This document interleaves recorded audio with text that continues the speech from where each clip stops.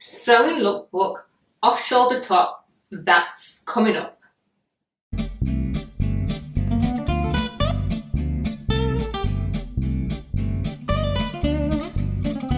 Hello fashion sewer, I'm Colleen G Lea and welcome to FSBTV. If you're looking to improve your fashion sewing skills, consider subscribing and let's get started.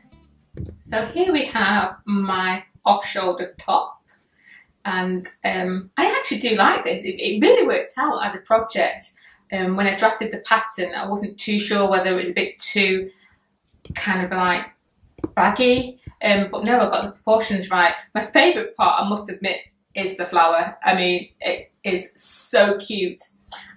If you take a little look in there, I've even got the little stems. So what I did was kind of use the fabric, the raw edge of the fabric, and pull that through to just give some detail to the flower itself. It's really gorgeous. I'm really pleased how that's turned out. As I said, it's off the shoulder. There is a back wing shape to it.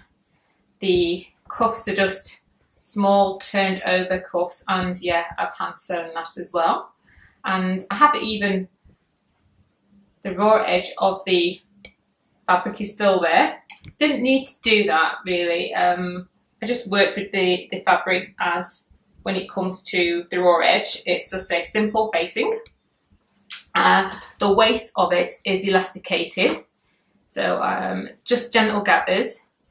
As you can see, I haven't even done a raw edge of that. I've worn it a few times. Like I said, it's one of my favourite tops. I just love the flower on it. And there is the elastic. Yeah, and that's it. That's my off-shoulder top.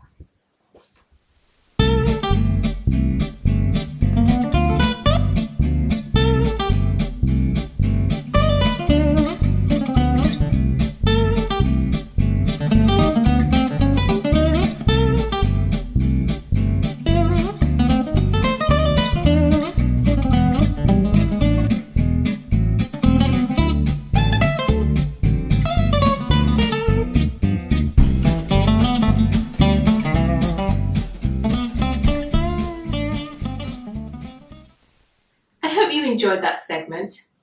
Do subscribe. When you subscribe, hit the bell in order to receive notifications. That way you won't miss anything. If you have any comments or queries, please put those in the comment box. Do share the video, and I will see you next time.